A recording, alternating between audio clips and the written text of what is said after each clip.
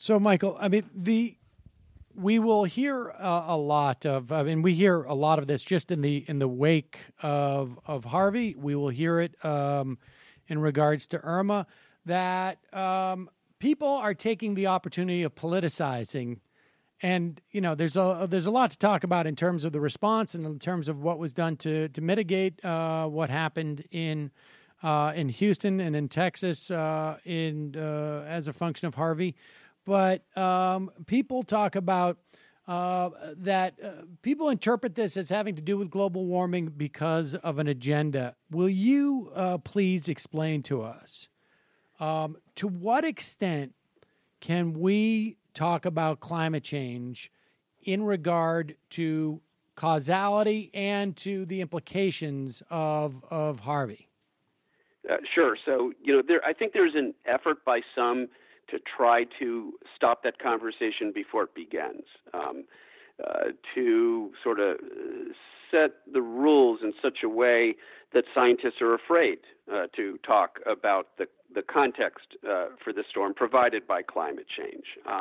And unfortunately, you see the same sort of thing when we have a very unfortunate mass shooting where obviously the issue of gun control is relevant to the topic, but you'll have the NRA come out and say, oh, let's not politicize this by talking about gun control, when in fact that is, the lack of common sense gun laws is part of the reason for the tragedy.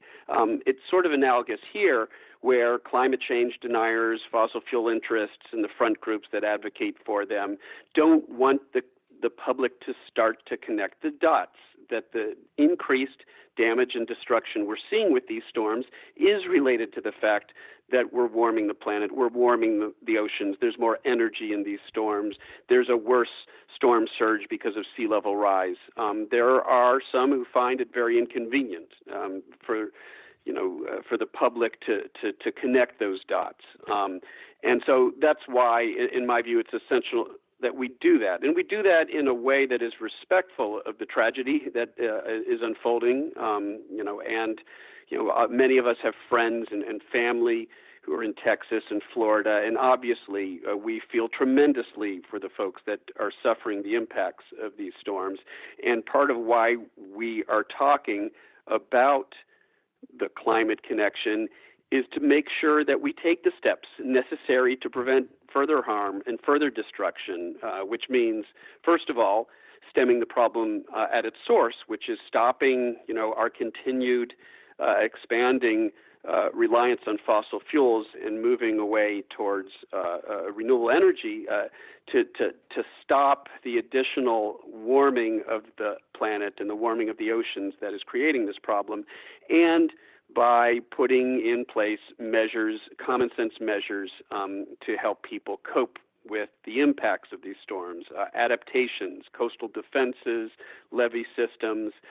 Ironically, as you're probably aware, just weeks before Harvey struck, the Trump administration had actually done away with policies that were put in place under the previous administration to make sure that climate change-related threats, that sea level rise in particular, is taken into account in our coastal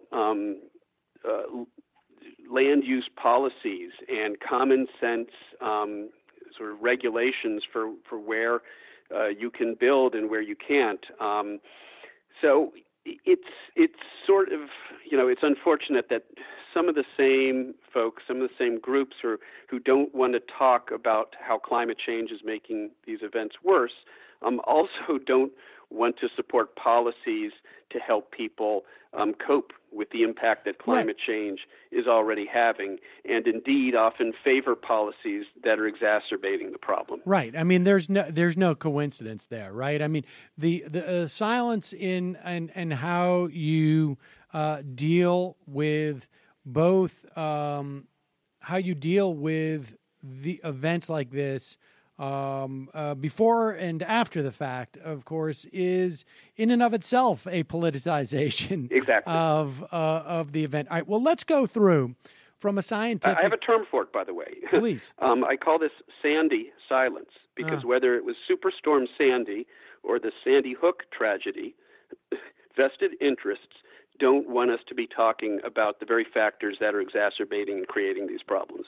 Well, let's talk about let's break it down, because in your Guardian piece, you pretty meticulously break down the elements that essentially take, and these are my words, not yours, but I would imagine, and please tell me if you don't agree, that basically what we're talking about are storms, are weather events that might be 1 in 100 years, or 1 in 200 years, or 1 in 500 years, and they are happening more frequently, and they become more like, or they go from 1 in 100 years to 1 in 1,000 year type of weather events.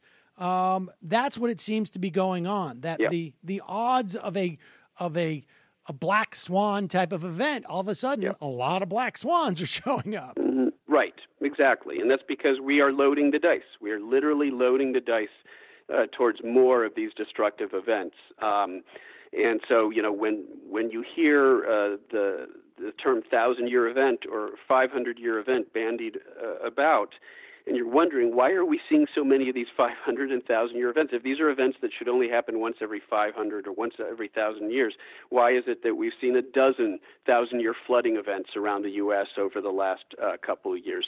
It's not a coincidence. Climate change is loading the dice so that what we might have described as a 1,000-year event before humans started warming the planet and changing the climate isn't a 1,000-year event anymore. It's maybe a 20-year event. And if we continue on the course that we're on, events like Harvey and Superstorm Sandy, which today are, maybe 20-year events, 30-year, they shouldn't happen more often than every few decades.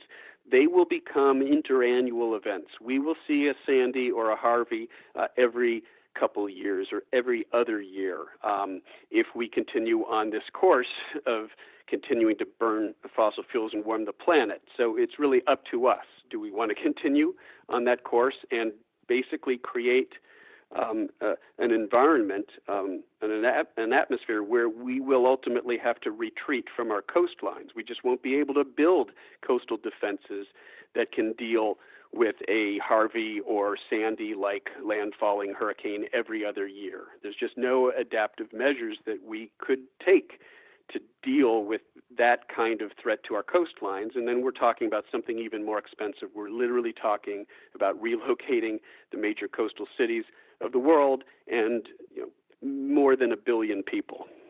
And I want to talk about that issue of sustainability in the next segment.